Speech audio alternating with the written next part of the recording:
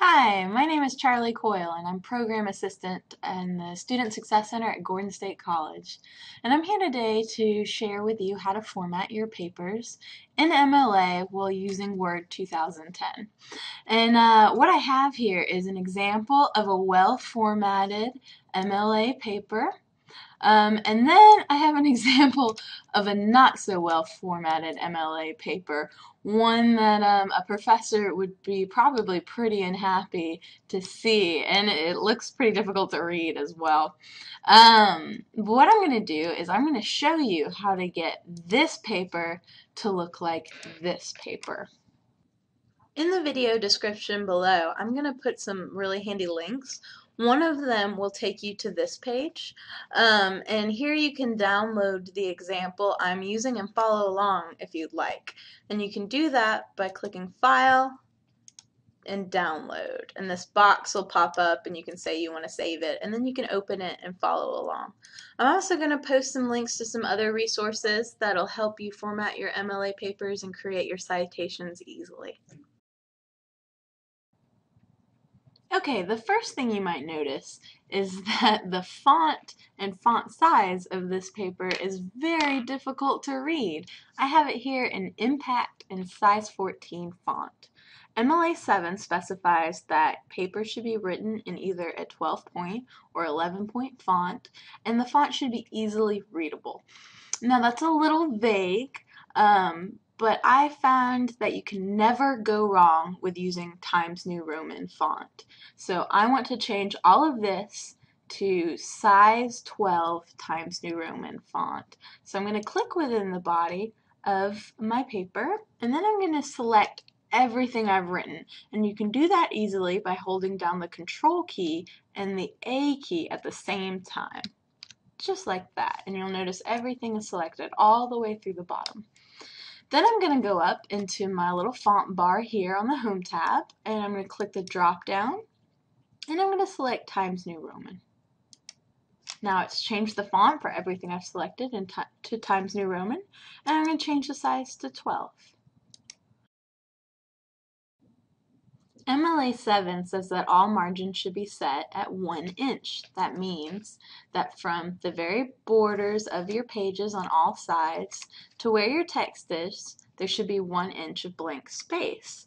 If you'll notice here, this looks to be about ½ inch. So I'm going to go and change the margins. And you can do this very easily using the Page Layout tab right up here. So I'm going to click that.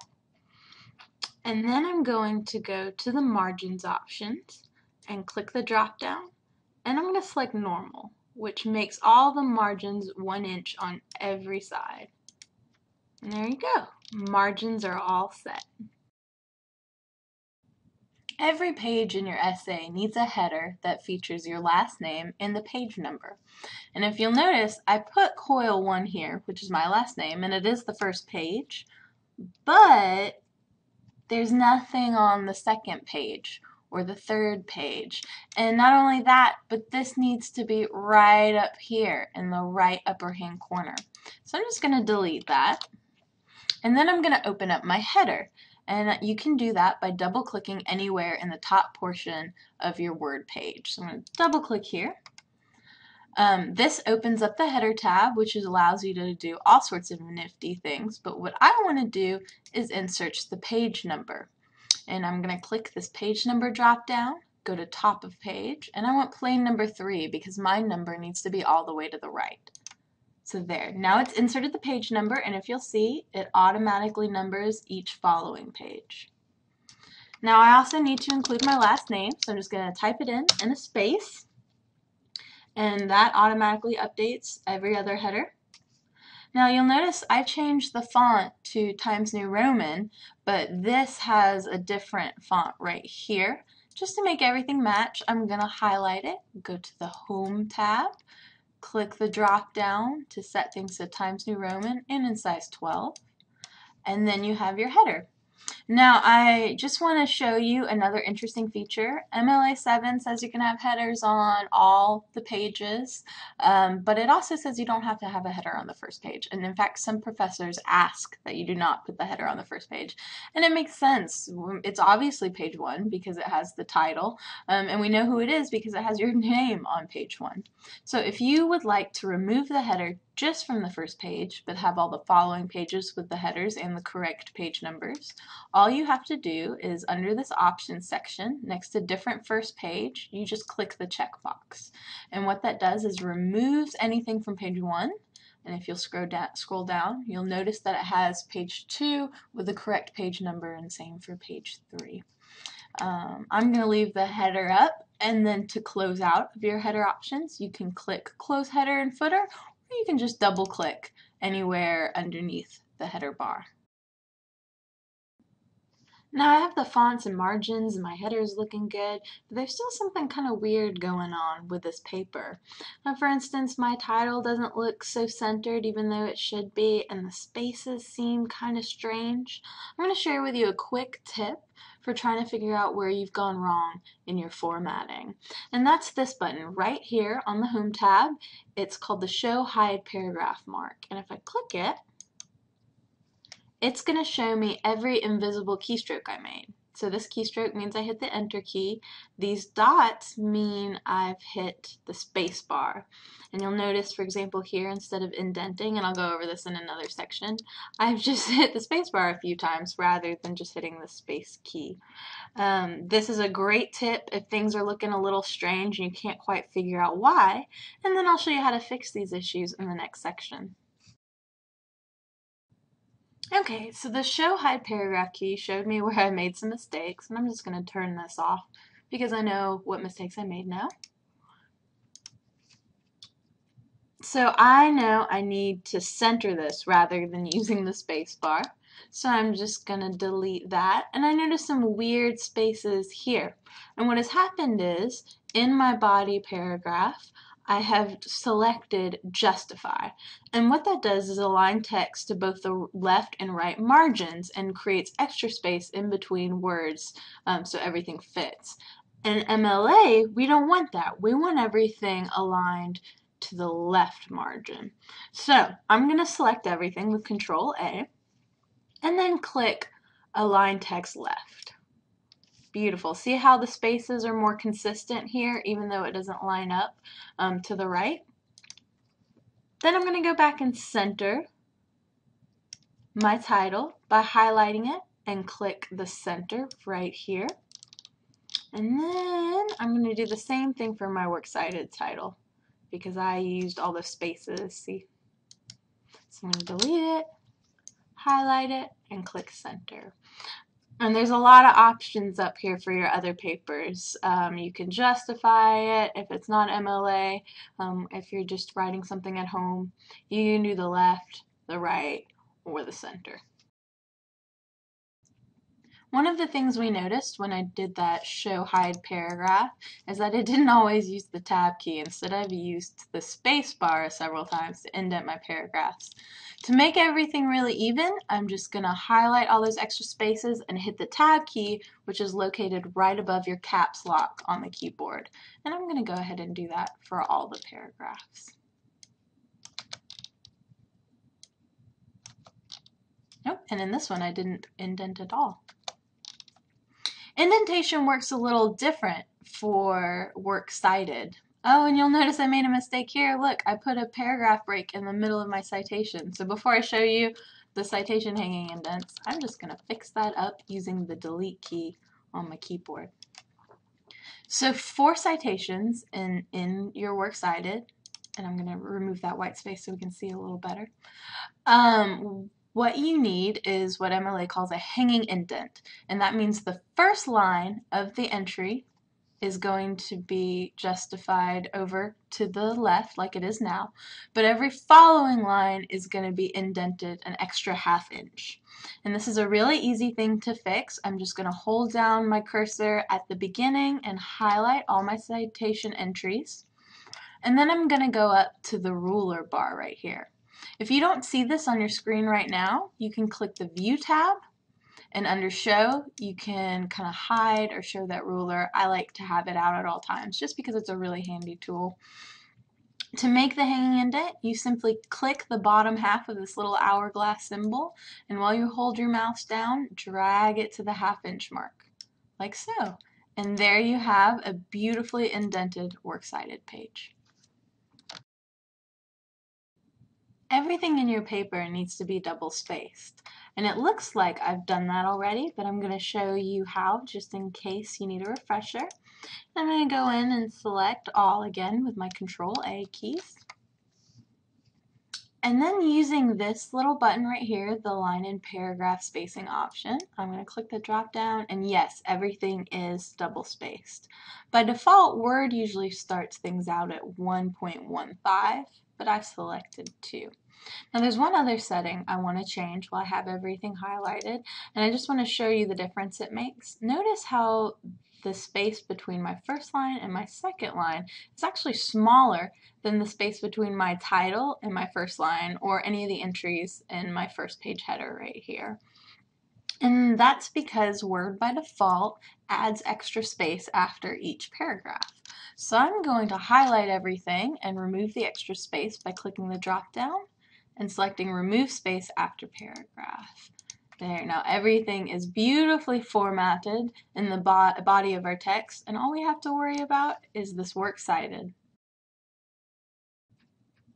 Your works cited page needs to be on the next page, the page after the end of your essay. And right here you've noticed that I have the works cited page just kind of tacked on to the very end. It's all in one page. It's not even its own page.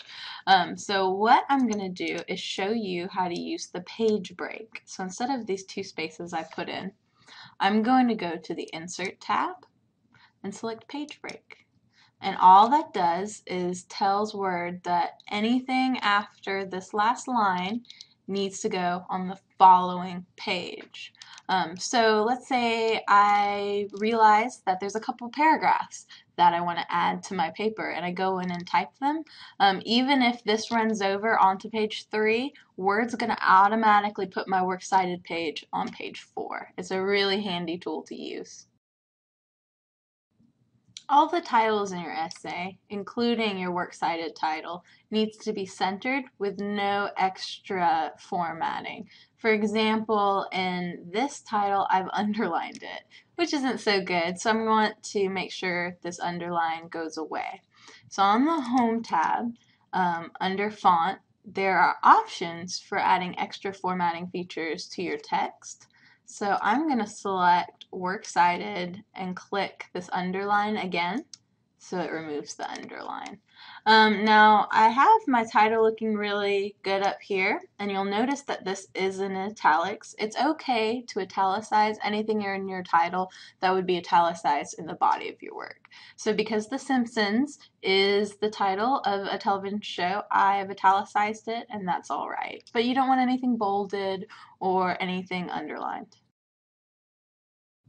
So my paper looks pretty good, except for this one little detail, and that's right here. If you'll notice, these quotes are straight, they're actually called straight quotes, and these quotes are curved, they're called curved quotes.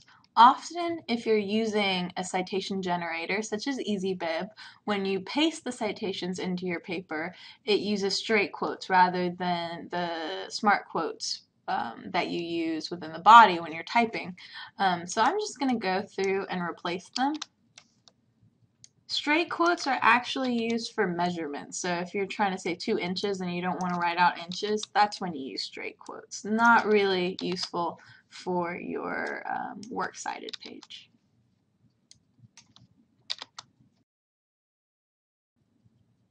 Before you turn in your paper, it's a good idea to double check that you haven't added any extra spaces after your sentence breaks. In MLA, you only need to use 1 space behind each period rather than 2 or 3 or however many you use. You'll notice that this space looks a little bigger than this one, so that means I must have slipped a couple extra spaces in. There's a really easy way to check this, and this is using the find function and the replace function. So up here on my Home tab, there's editing options right here, and I'm going to click Replace.